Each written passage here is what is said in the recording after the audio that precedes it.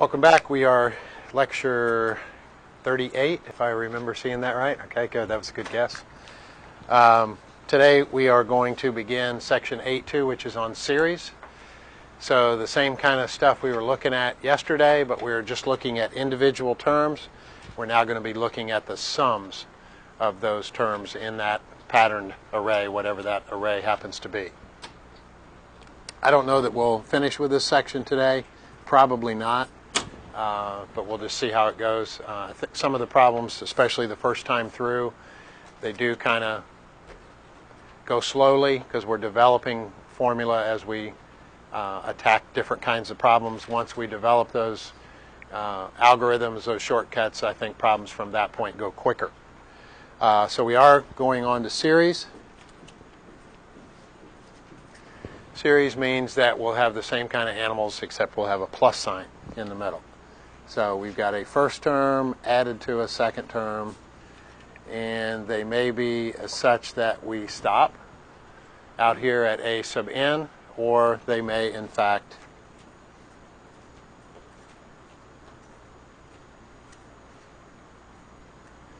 continue.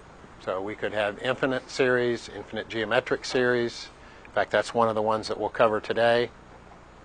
So we're going to be looking at things, and a lot of times these will be given to us in a sigma notation, kind of a closed notation, as opposed to an expanded notation, where we have,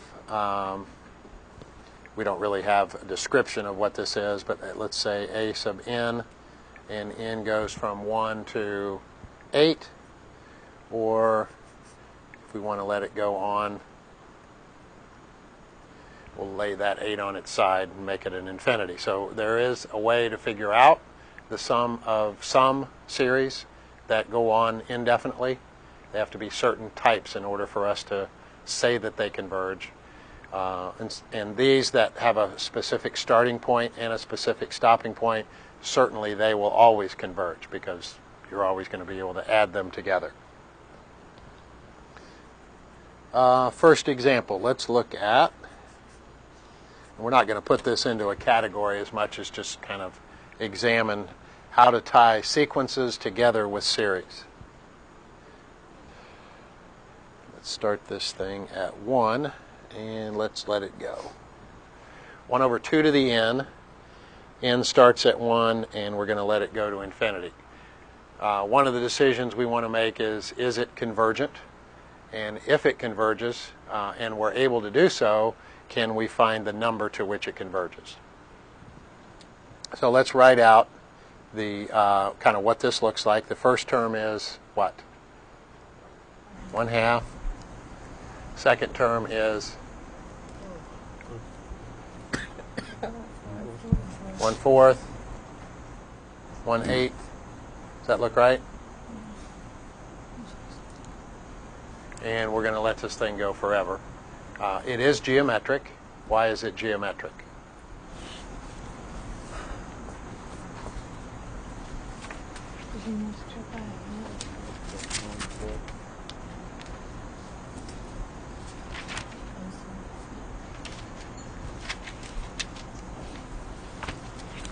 So by the end of class today, I think, if we get this far, you'll have a very good handle on recognizing when a series is an infinite geometric series and deciding if it converges, and also the value to which it converges. So that'll be one of the goals today. Why is it geometric? What has to happen in a geometric progression, or in this case a geometric series? We multiply by something as we progress. So as we go from here to here, from here to here, and so on, we've got the same number used as what they call a common ratio. What is the R value in this problem? It's 1/2. So you start with a first term, and we'll kind of categorize this a little better. But then once, whatever the first term is, first term doesn't have to be the ratio, which it is in this case. But in getting from the first term to the second term, you multiply by R. In getting from the second term to the third term, you multiply by R, and so on. If that's the case, it's a geometric series. This is an infinite geometric series because it continues indefinitely. Series, obviously, because we're adding these things together. So how do we tie together sequences from 8.1 to series in 8.2 and really the rest of this chapter? There is a sequence created if we take what are called partial sums.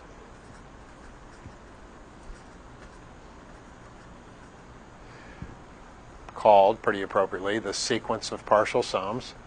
So we look at the sum, and I know this is not a very exciting exercise, the sum of the first 1 terms of this series. That's a toughie. The sum of the first 1 terms would be 1/2. Then we go on, the sum of the first 2 terms would in this case be 3/4. The sum of the first 3 terms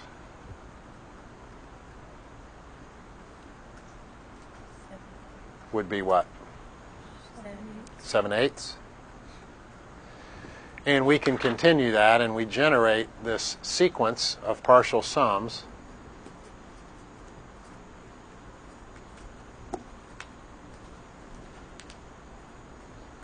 We're not going to add these sums together because they are already sums in and of themselves. So we generate this sequence. The first term of the sequence is 1/2. The second term of the sequence is 3/4. The third term is 7/8. And then we analyze the sequence of partial sums to see if the sequence converges. If the sequence of partial sums converges, then this series converges. What would the next term of the sequence be? What's the sum of the first 4 terms?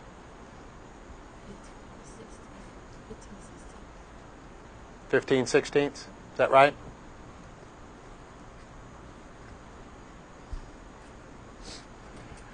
This is our first example, so we can just kind of make some guesses. What do you think? Do you think this sequence of partial sums appears to be converging on a certain number?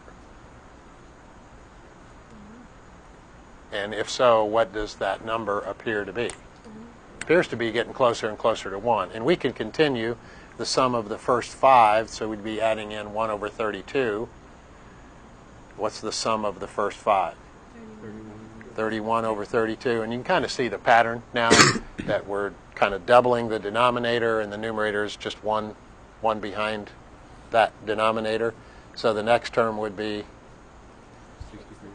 63/64. So we do have this sequence. We're not adding anything together. We're just looking at partial sums. It appears that the sequence is converging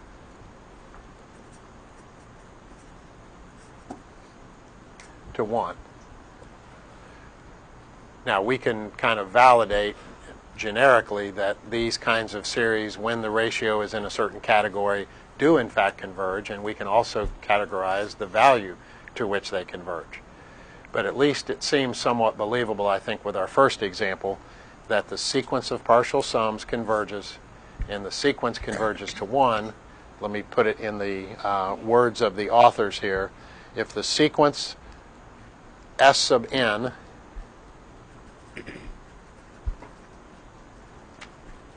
remember yesterday we were talking about things in the curly braces, so it is a set. If the sequence S sub n, the sequence of partial sums, is convergent, then the series itself, the one that generated the sequence of partial sums, is convergent.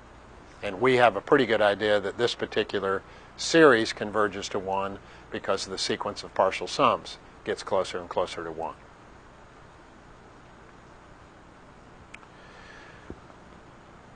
Now, how can we kind of make a generic description of geometric series, get a shortcut for the sum of n terms of a geometric series, and then a further shortcut of when they converge, when the ratio is in a certain category, that is even quicker than if we stop at some specific value.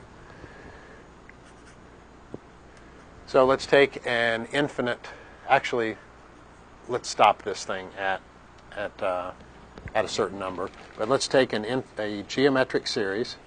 Now I'm going to make the first term a, so we can talk about the first term in, doesn't have to say anything about the ratio. The ratio is not involved yet. So the first term can be anything you want it to be. In getting from the first term to the second term, we're going to multiply by r. And then we're going to multiply by r each term as we go. So the second term times r is what?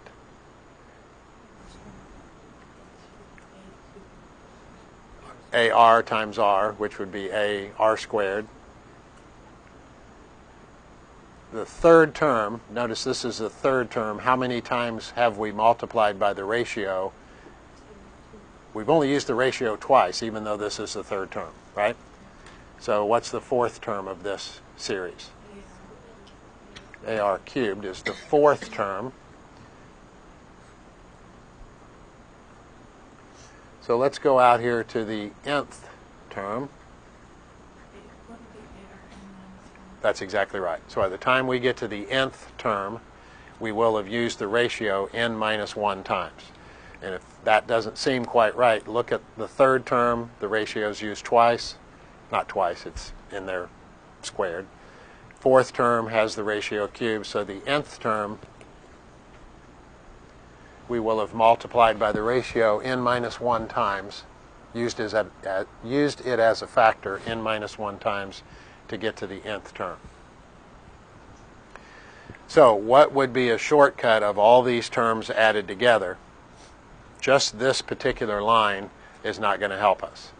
So what we need to do is somehow come up with a shortcut that we can see what the sum of n terms in a geometric series would be. So let's take this and let's multiply. Let me back step a half step. We're going to form a new equation. If this is a legitimate equation, we could multiply every term by r, and it should also be a legitimate equation. So I'm going to take this value on the left side, multiply it by r, and I'm going to take every value on the right side and multiply it by r. So a times r, AR times r, AR squared times r, AR cubed times r. I left space for this next term. If this has the ratio to the n minus first power, how about its predecessor? N minus 2, right? It has used the ratio as a power, as a factor 1 less time. As you work your way left, it's always 1 less. Now the reason I did that, what is this term times r? N minus 1, because it'd be AR to the n minus 2 times r, right? R is r to the 1. And when you have product of things with like bases, you add the exponents. What's n minus 2 plus 1 would be n minus 1. So that's that term times r. And now what's our last term of the original equation? What's AR to the n minus 1 times r? AR to the n.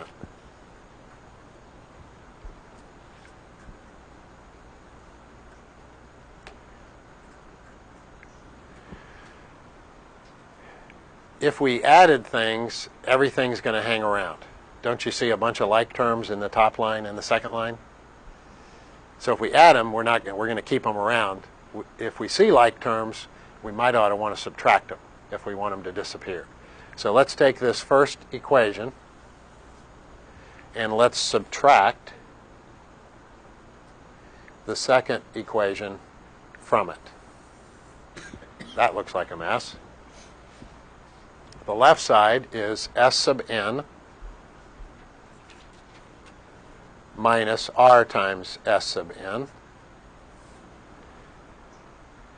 tell me what is the end result on the right side. What is the top line, right side of the equal sign, subtract out this set of values down here? AR to the N. Close. A.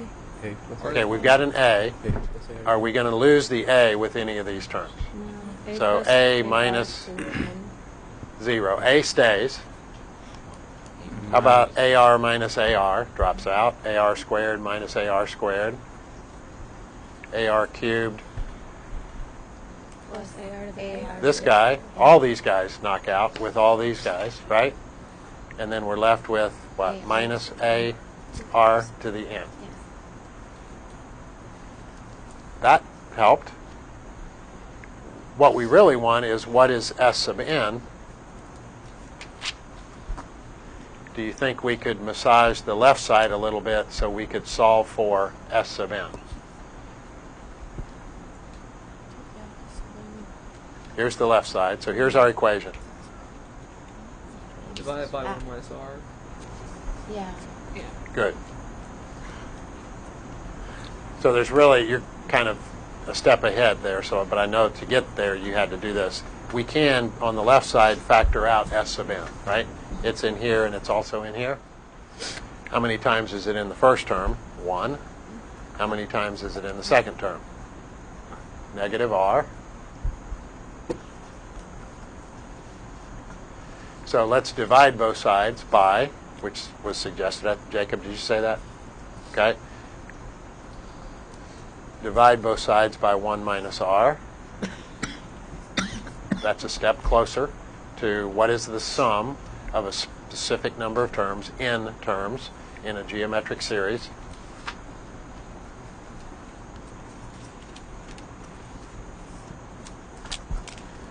Do you see anything that could be done, not that it has to be done, with the numerator? They both have an A, so we could factor an A out of this numerator, so that leaves 1 minus R to the N. That is awfully tempting to reduce that numerator with the denominator, but they do not reduce, because this is 1 minus R and this is 1 minus R to the N, so they're different species, not only different animals, they're different species. So we're stuck with that, but that's still a pretty good shortcut. So let's take the series that served as our first example. 1 over 2 to the N. N started at 1. And let's go ahead and stop this one. Okay? I think did I use an example where I stopped it? I didn't. So let's just make one up. Let's stop it at 5. We decided, I think, that the sum of the first 5 terms was 31 over 32. And we just added them together. And that's not such a bad idea on a problem this simple, but they're not all going to be this way, and some of them are going to be alternating. How could they be alternating, by the way? What's that say about the ratio if they're alternating? Positive, negative, positive, negative. The ratio must be negative, right? So if the ratio is negative, every time you multiply the preceding term by a negative, doesn't it change the sign as you progress to the right? So if you've got an alternating series and you think it's geometric, you better be looking for a negative ratio.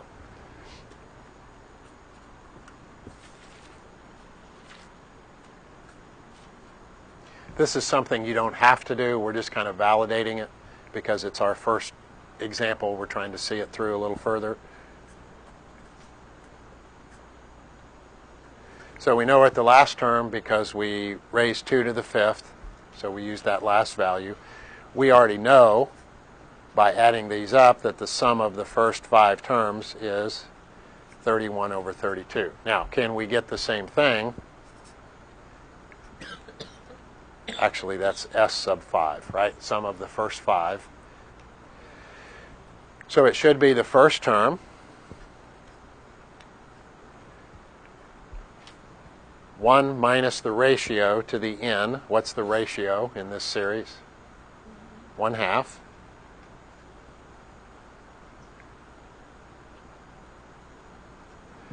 n is 5, all over 1 minus the ratio. So we've got a half up here. I'm going to leave that alone. Here we've got 1 over 1/32. 1 minus a half in the denominator is also a half. A half over a half, knock out. 1 minus 1 over 32, 31 over 32. So not a surprise. We kind of did the thing generically, so knew it was going to work and just kind of validated what we had previously. Questions on that before we try to take this particular situation just a little bit further? Wouldn't that be nice if everything in this chapter were that easy? Oh, infinite geometric series, they just progress along so nicely. And oh, it gets a little rough when they're negative because it causes the signs to alternate. But no, it's not that easy all the way through.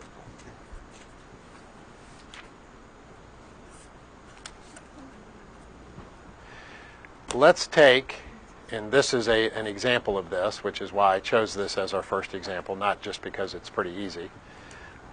Let's take a situation where the absolute value of the ratio is less than 1.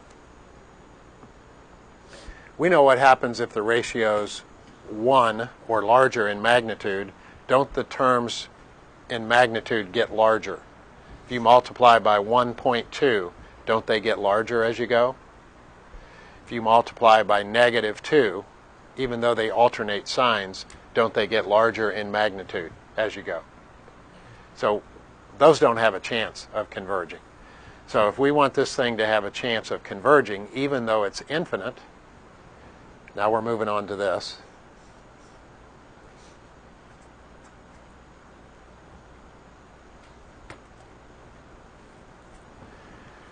AR to the n minus 1. That was our nth term description. N starts at 1. Let's go ahead, since we haven't really done it in this closed form before. When n is 1, what do you get? A. You get A, because it'd be r to the 0, which is 1. So the first term is A, which is what we want it to be. If you plug in n equals 2 into that description of the nth term, what do you get?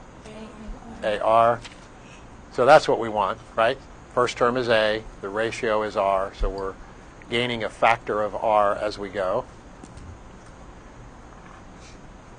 This thing does not stop, however. This one goes on indefinitely. So it is an infinite geometric series. And if we are going to use the ratio smaller than 1 in magnitude, so its absolute value is less than 1, let's take a look at the sum.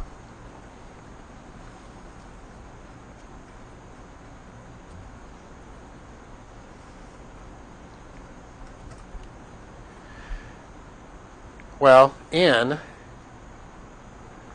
is headed towards infinity, so we're going to have a hard time plugging in r to the n if this thing goes on indefinitely. So let's analyze this particular piece. If r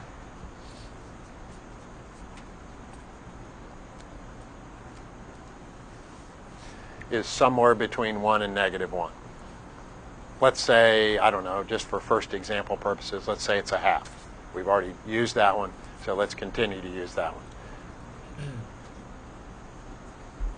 What happens to 1/2 to the n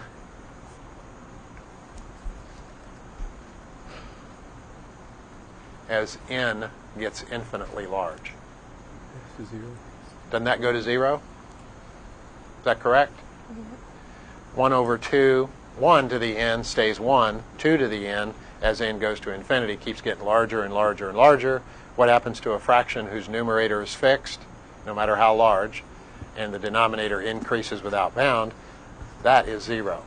Now, would that be the case with any value in this category? If I use 2/3, would that also be true? If I use -3/4, would that also be true? As long as the numerator is smaller than the denominator, whether it's positive or negative, eventually that fraction raised to the nth power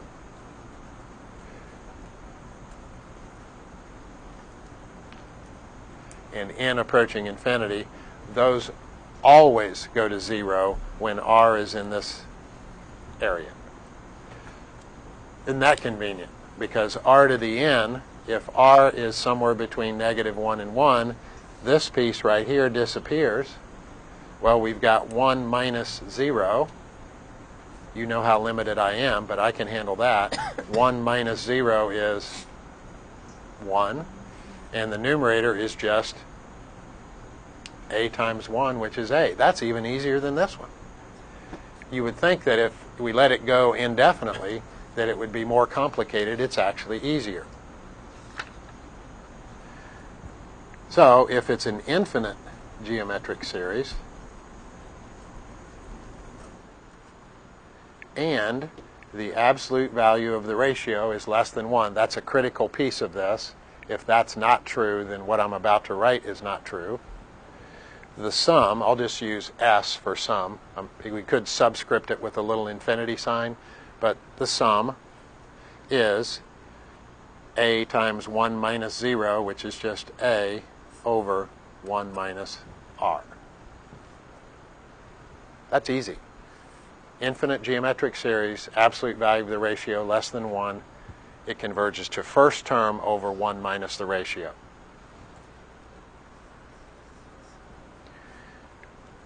So our first example was this, 1 over 2 to the n. That doesn't necessarily look like most geometric series look, but we know it's geometric.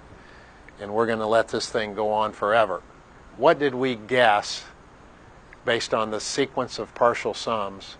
What did we guess that the sum of this infinite geometric series was going to be? Well, that's if we stopped it at 5. It was 31 over 32. If we added in the next one, it was 63 over 64. If we added in the next term, it would be, what, 127 over 128? What did we think it converged to? 1. We thought it was going to head to 1. Let's see if we can prove that.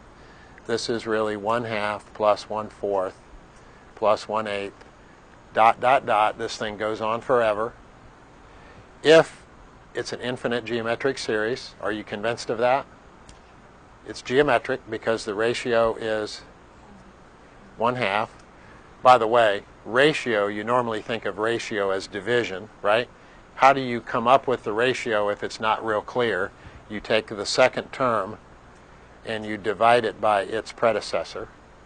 Or you take the third term and you divide it by its predecessor. That gives you what r is. So it is a ratio. It's third divided by second, 11th divided by 10th. So in all these cases, this common ratio is 1/2. And it is infinite, so it's an infinite geometric series. Are we in this ballpark right here? Absolute value of the ratio less than 1. Yes? So this thing should converge to a over 1 minus r. First term is 1/2. 1 minus the ratio. The ratio is also 1/2. 1/2 over 1/2 is 1. So if we could add these up all the way to infinity, we'd get exactly 1. And we kind of made an intelligent guess at that based on the sequence of partial sums. So it is convergent. As soon as we know that it's infinite geometric and that the absolute value of the ratio is less than 1, those facts together tell us that it converges. And in this particular case, we know the value to which it converges, first term over 1 minus ratio.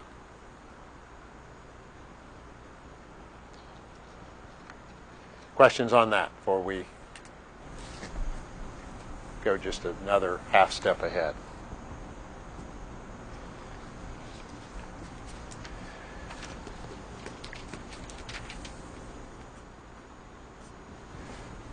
That doesn't seem like it fits. Repeating decimal.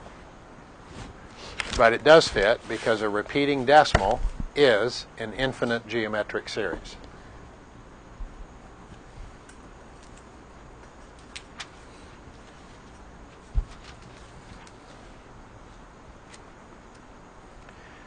any decimal, let's dig back into our mathematical background. That's always fun to do. If a decimal repeats or terminates, what kind of number is that?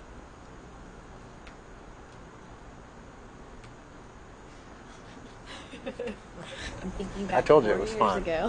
It's not necessarily fun for you. The decimal repeats, this is a repeating decimal, or it terminates, 0.25. That's a terminating decimal. That is a what kind of number? Irrational. Rational number. Very good. That was supposed to be rational.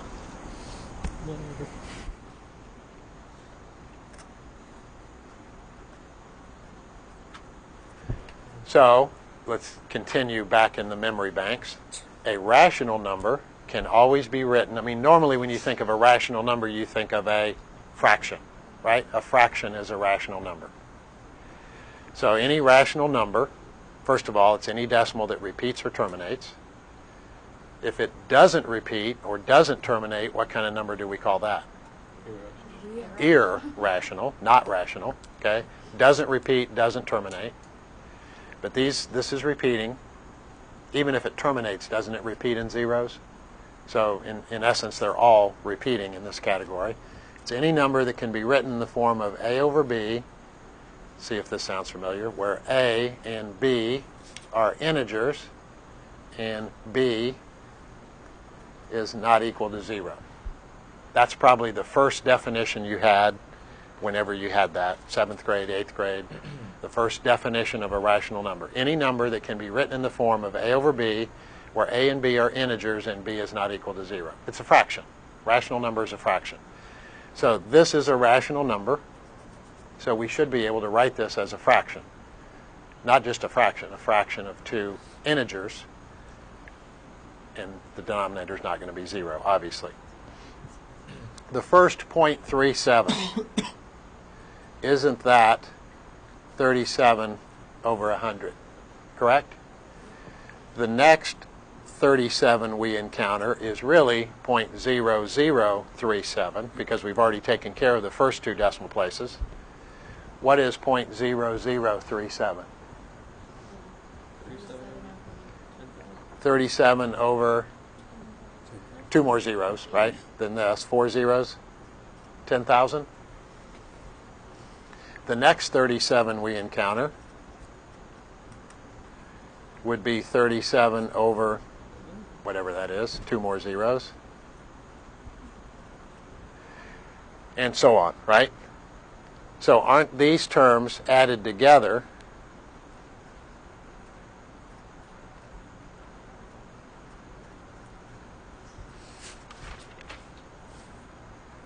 the same as 37 over 100 plus 37 over 10,000 plus 37 over 1 with 6 zeros?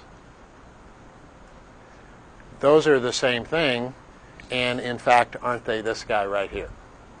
They are 0.37 repeating decimal. So is it a series? Yes, it's a series. It's infinite because this thing repeats to infinity.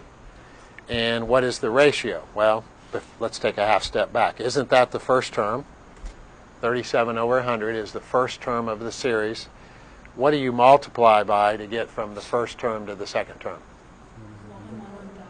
1 over 1,000 or 100? We've got two more decimal places to accommodate, so 100.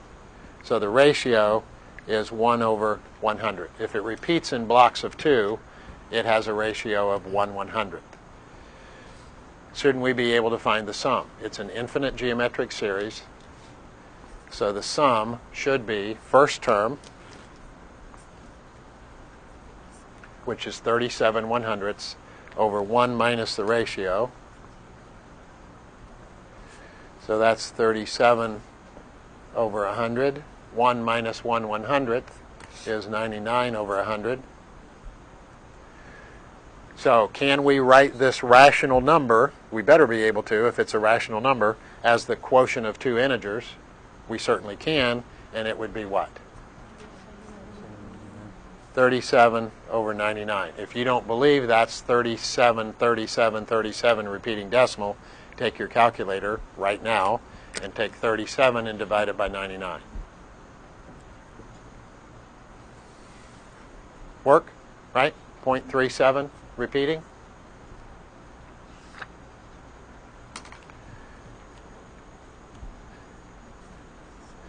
So what's that written as a fraction? 14 over 99. 14 over 99, right? If it repeats in blocks of 2, like this, just like the previous one, check it out, 14 over 99.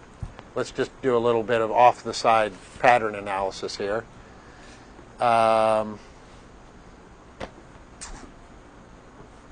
This is easy.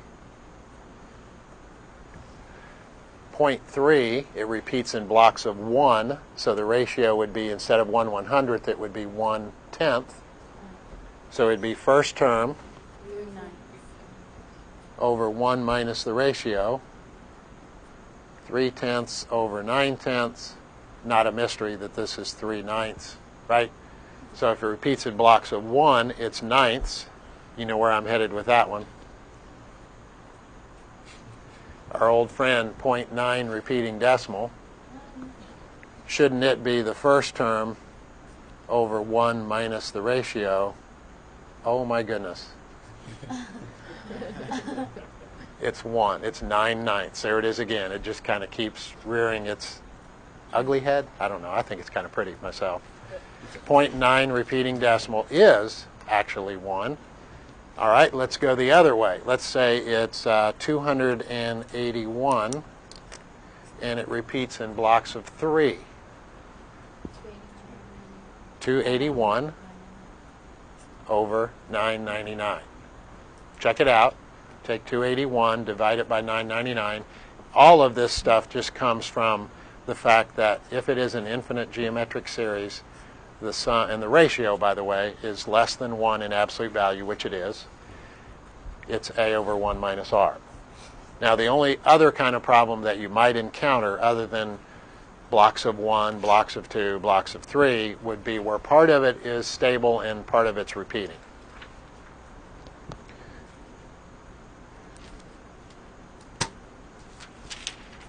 So let's say we have a 4/10 kind of out there by itself, and the repeating stuff doesn't really start till we get to the 1 and the 8. So you do want to cast that non-repeating part aside, and we'll add that in at the end of the problem. And then deal with the part that repeats. Well, the part that repeats is slightly different from the way we looked at it earlier. The first term is 18, what? 1/1000ths, right? It's not in the first 2 decimal places. The first repeating block of 2 is actually covering the first 3 decimal places. Then once we take those and get rid of them, then this 3 zeros now in the bottom gets increased by 2, right? Because the ratio is now in blocks of 2, it's 1/100th as we progress.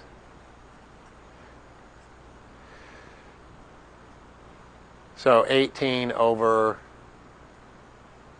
1,000 is our first term, over 1 minus the ratio. The ratio is 1/100th.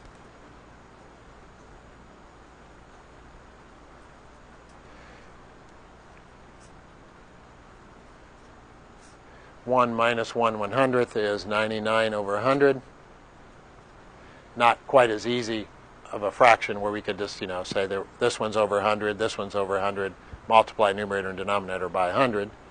But we could multiply numerator and denominator by 1,000.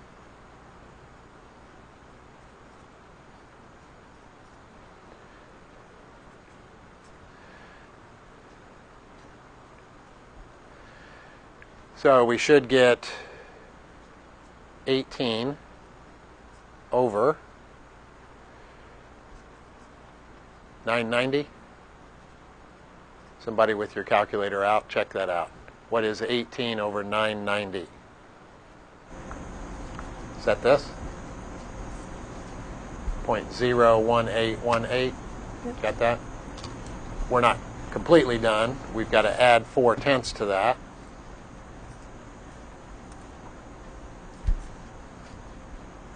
So we've got to combine those two fractions. What can we do to the first fraction, 4 over 10, so that we can combine it with 18 over 990? That's about 99. Multiply by 99. 99, numerator and denominator.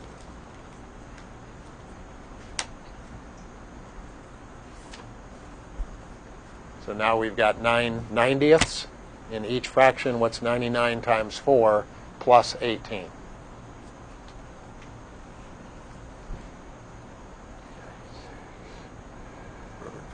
414. Is that right? So our final check would be to take a calculator and take 414 and divide it by 990. And if we've done everything correctly, we should be back to 0.41818. Does that work? So repeating decimals are infinite geometric series.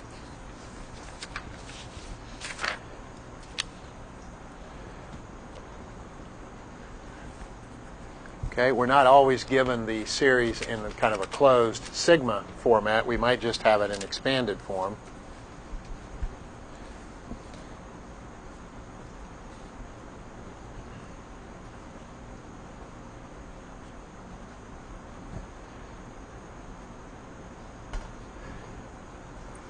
Did any of you go to see John Pizzarelli last night? Were any of you there at the Stewart Theater? It's a jazz guitarist and singer. Nobody was there. Man, you missed it. It was so good.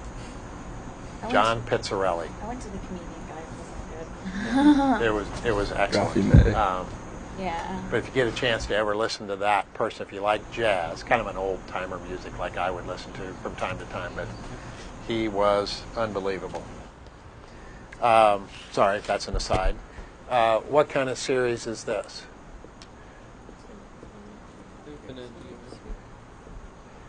If you think it's geometric, I guess that's one of the reasons why I wanted this to be an example. What should you do if you think it's geometric? Second term divided by first term? And is that equal to, let's say, fourth term divided by third term? Is it?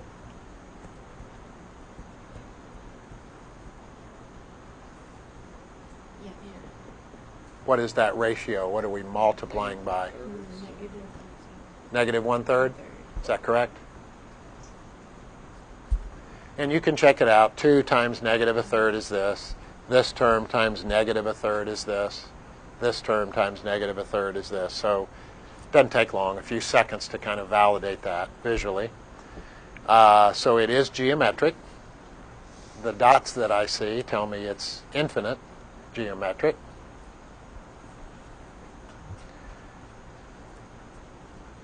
So if you are asked on a test, is this a convergent series? And if it's convergent, what value does it converge to? This is your justification. It's an infinite geometric series. What else do we need to say? The ratio is negative 1/3. And because we know the ratio is negative 1/3, the absolute value of the ratio is less than 1. If that's not true, it doesn't converge. Absolute value of negative 1/3 is 1/3, which is clearly less than 1. Therefore, it's convergent.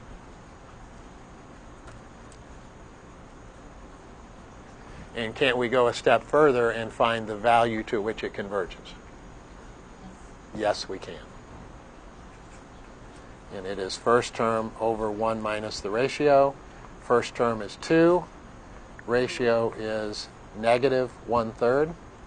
Remember that we're subtracting the ratio. In this case, we're subtracting a negative. That's kind of hard to figure out, by the way, by looking up here, because they alternate. You've got 2, and then you subtract 2/3, and then you add 2/9, and you subtract 2/27. That's not necessarily visually easy to figure out. So it's better just to go right to this. That's 1 plus 1/3, which is 4/3. So if we could add all of these terms together all the way out to infinity, what would be the sum? 3/2, which is 2 times 3/4, which is 3/2. I would have never guessed 3/2 by looking at these 4, 5, or 11 terms that we happen to write out initially. So this can be trusted as the sum of an infinite number of terms in a geometric series, as long as the ratio is in this area right here. All right, good. So this is going to be perfect. We have one more thing with infinite geometric series to look at, and then we'll be ready to look at what are called telescoping series, and we'll start that tomorrow.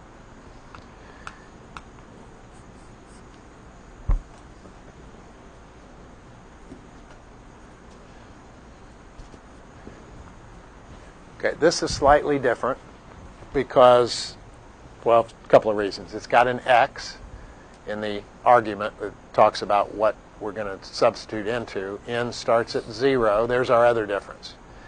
Most of the time it's common to start them at 1 because it's very handy to let n equal 1 generate the first term. Kind of seems logical. N equals 2 generates the second term. N equals 3 generates the third term, and so on.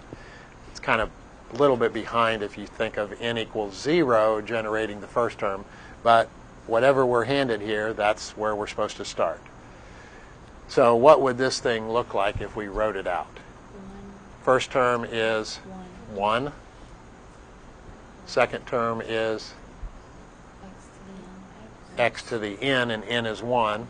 So x to the 1 is x. When n is 2, x to the 2.